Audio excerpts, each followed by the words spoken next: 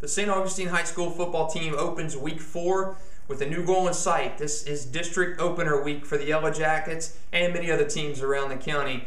And it really is not going to get much easier for the Yellow Jackets in week 4 against the Wolfson Wolfpack from Duval County in Jacksonville. And the Wolfpack, one of the weaker teams out of Jacksonville, in their last 23 games, they're 3-20.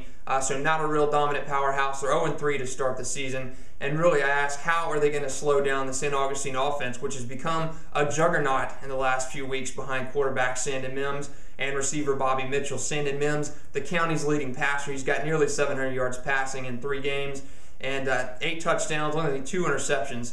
A pretty good, solid start for Sandon Mims, a junior, who was really, this season was his first. He started a couple games last year in place of Kyle West, but this season, his team, his time, and he is really making things happen, especially with the receivers Bobby Mitchell, Larry Harvey, and Phillip Worthington. Those guys have really got it going on. Bobby Mitchell, more than half of Sandon Mims' touchdown passes, and really, it's how high can the Yellow Jackets take it tonight, and I really feel that we're going to see a lot of backups in reserves as the Yellow Jackets get a big win against Wolfson.